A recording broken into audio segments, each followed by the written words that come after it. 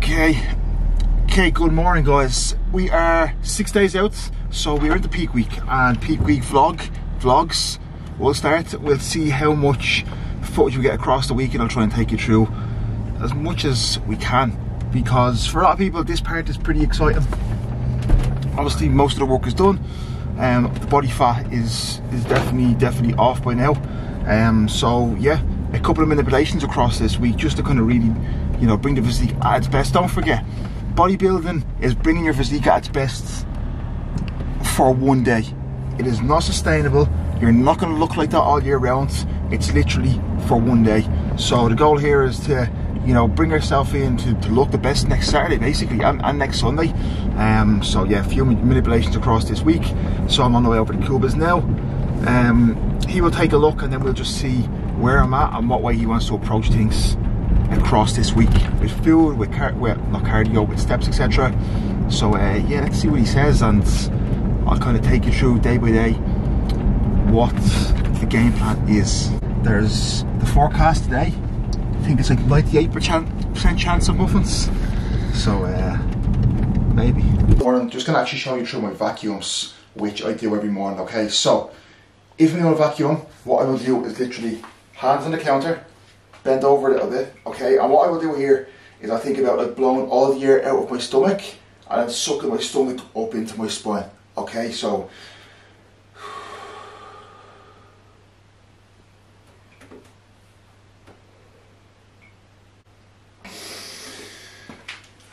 and I'll hold that for 15-20 seconds, rest like 15-20, and repeat 5 times. And I found that has helped me. I'm not CBUM, I can't pull an actual vacuum on stage in poses, but I found it helped me keep control of my midsection on stage, well, not on stage, but in between transitions, etc. Like even standing here now, I can keep this midsection pretty flat without just letting it kind of hang out. So it's training the transverse abdominis, which just allows me to have more midsection control. So yeah, first thing, we'll crack on with the day. First day of higher food going into today of this peak week. So I'll run through it in a few minutes. So the verdict, no muffins today. We have an increase of 150 grams of carbs and actually 10 grams of fat, so not much, but alongside that clen is pulled down, T3 is pulled down as well, and steps are pulled down as well in terms of expenditure. So that will obviously kind of, you know, offset the deficit a little bit as well, and really see a lot of fullness come back through, especially through the legs with kind of no steps in, well, less steps in here. So we will see how this runs, and then we will see how we look tomorrow, if any sort of fullness is actually coming through, or if we actually need more food, and we'll just kind of titrate it up as the days go on, if we need more in here. But right now, that is the game plan today.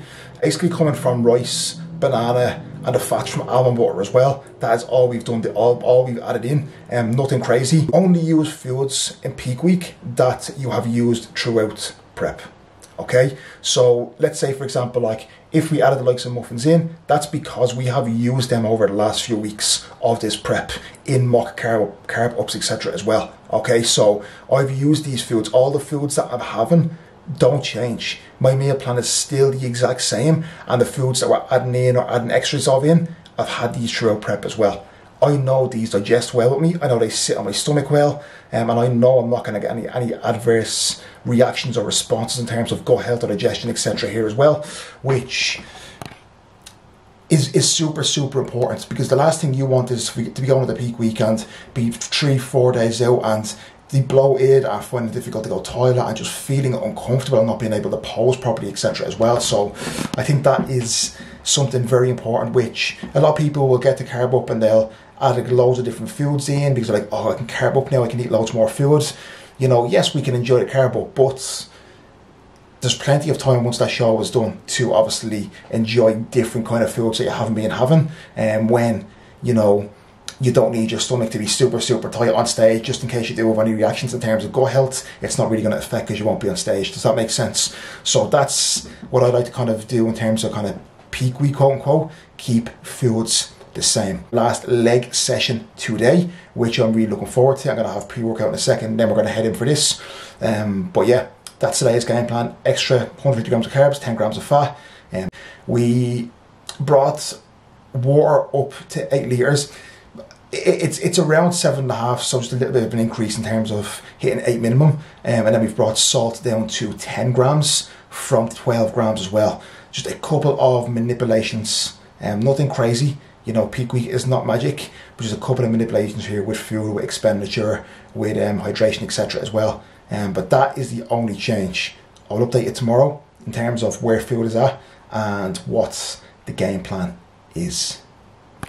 And in terms of this leg session today, coming into the last week, even over the last couple of weeks as well, it's nothing crazy. You know, we're literally just going to go in, probably 1 working set for most things, maybe 2 on some isolations as well, but probably like 7 sets in total.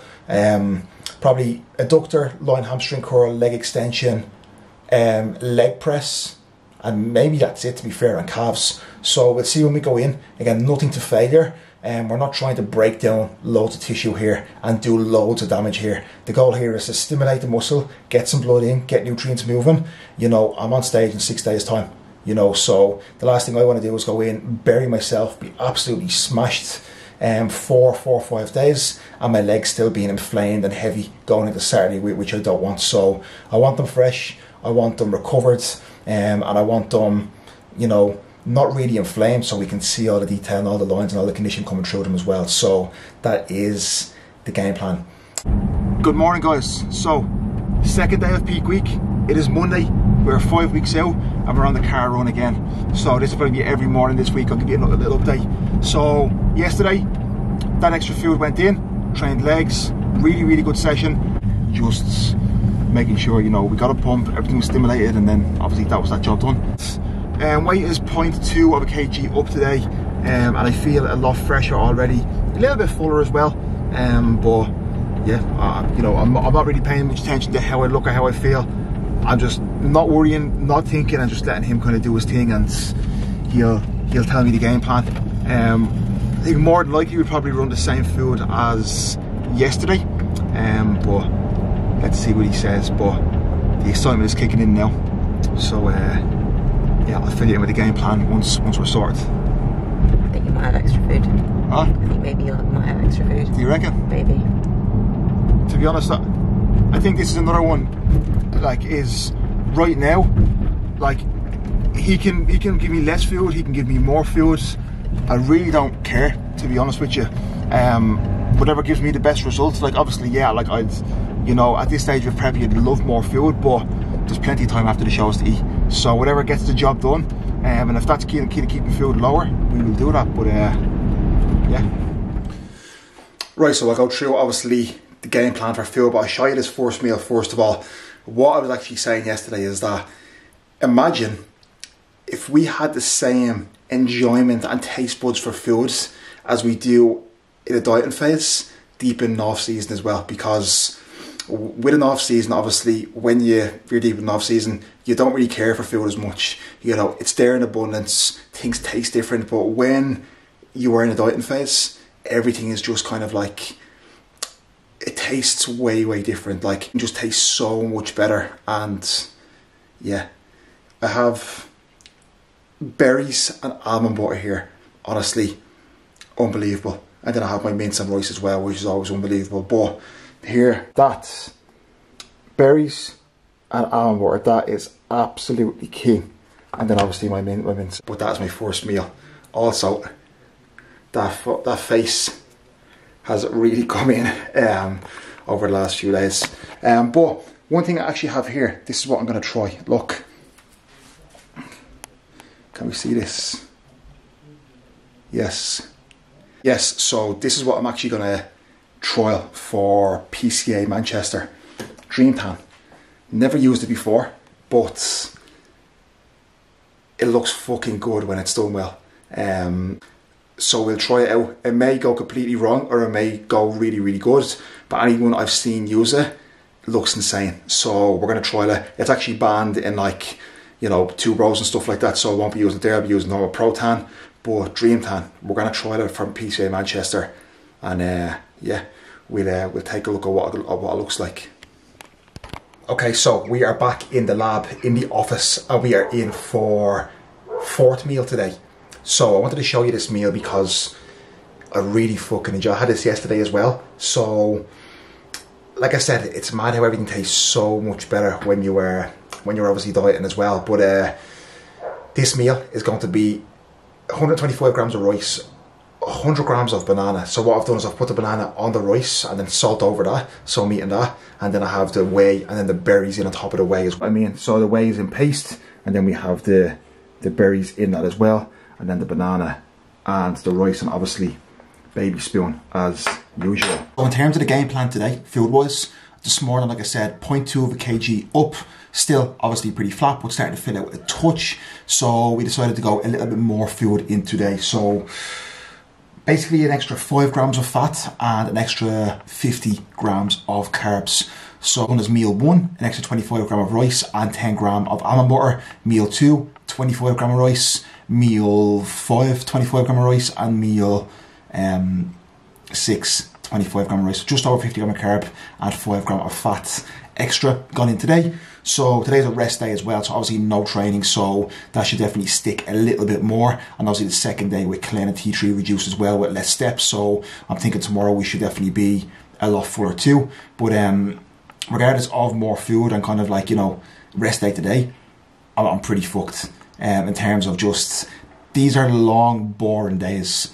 You know, rest day today, it's just like, just impatience, waiting for this weekend to come, and just kind of excited for it. So the days are long, they're boring, expenditure is less, so I'm not out walking around as much, and the, you know, extra food has me feeling a bit lethargic as well. So I'm looking forward to tomorrow, because it's training day tomorrow. We have push tomorrow, pull Wednesday, a pump session Thursday, and then obviously we'll rest up on Friday before show on Saturday. So once tomorrow comes, we'll be in a good position, because 3 training days, so them days pretty much fly. So there's not going to be as much sitting around, and it won't be as boring. So I'm excited for that. But that is the extra fuel gone in today. Works out as a 350 protein, 675 carb, 50 fat. So again, we'll just see where we're at tomorrow morning, and I will keep you updated as the week goes on.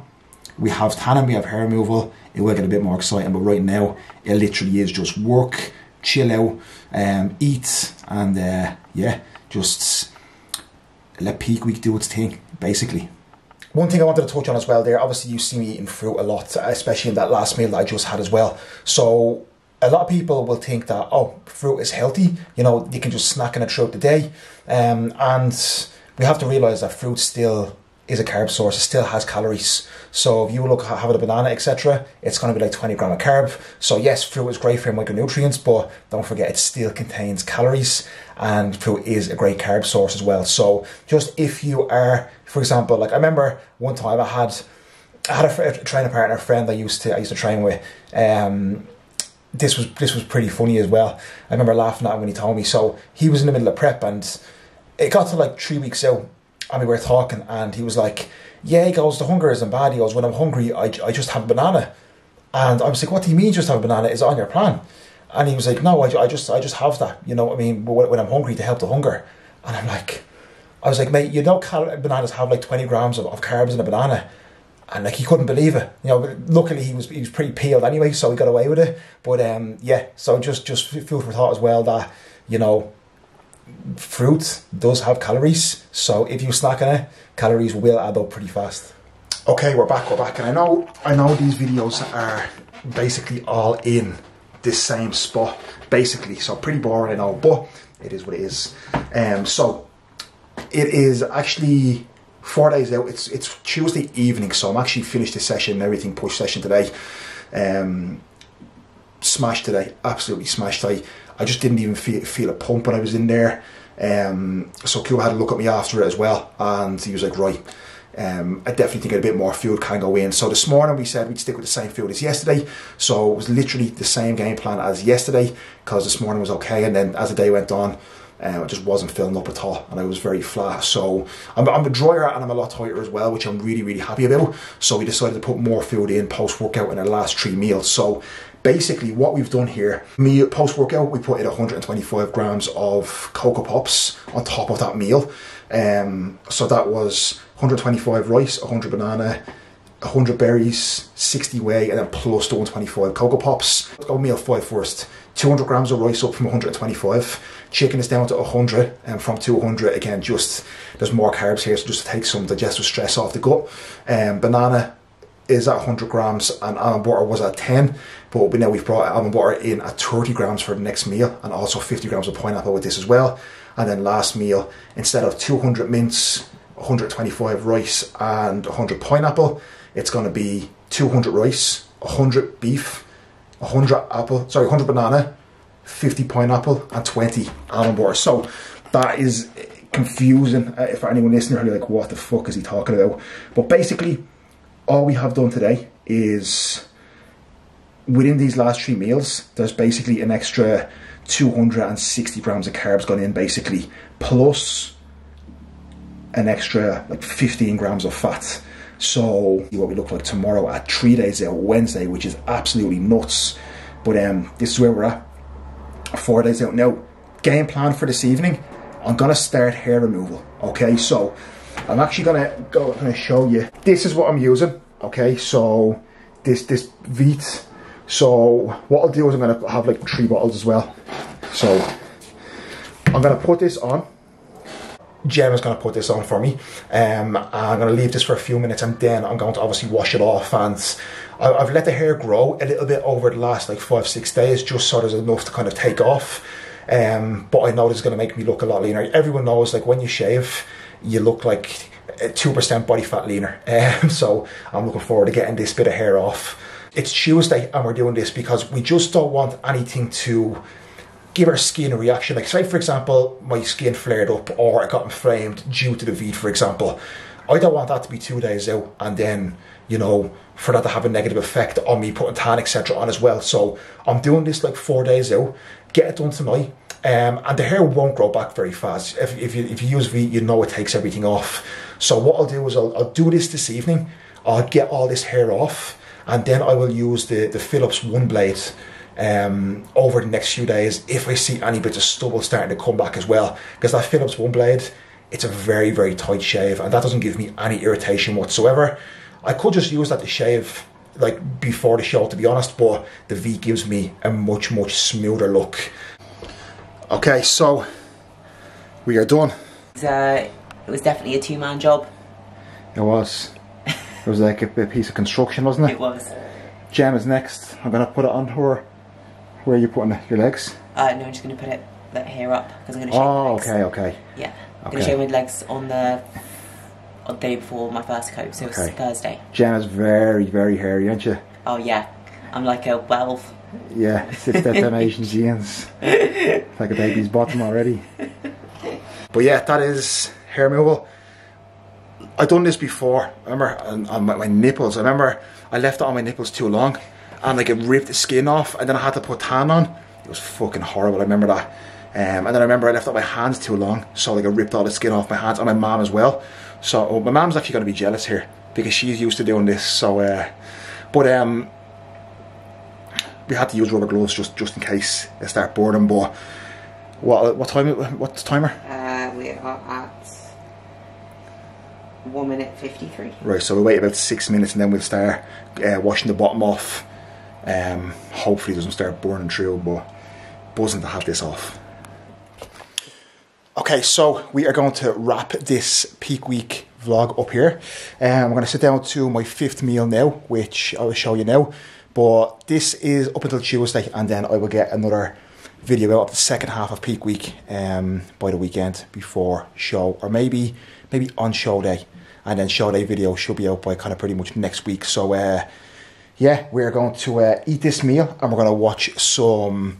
Mike Thurston actually has a new video on YouTube, and Mike Thurston's videos are pretty fucking good, very, very easy to watch. You don't have to do much thinking. So yeah, I'll watch this. So here we have this meal. So 200 rice, 100 chicken, mustard, peppers, 100 banana, 30 almond butter, and then 50 pineapple here as well. So a good chunk of carbs going down here now, and then we'll chill out and watch good old Mike.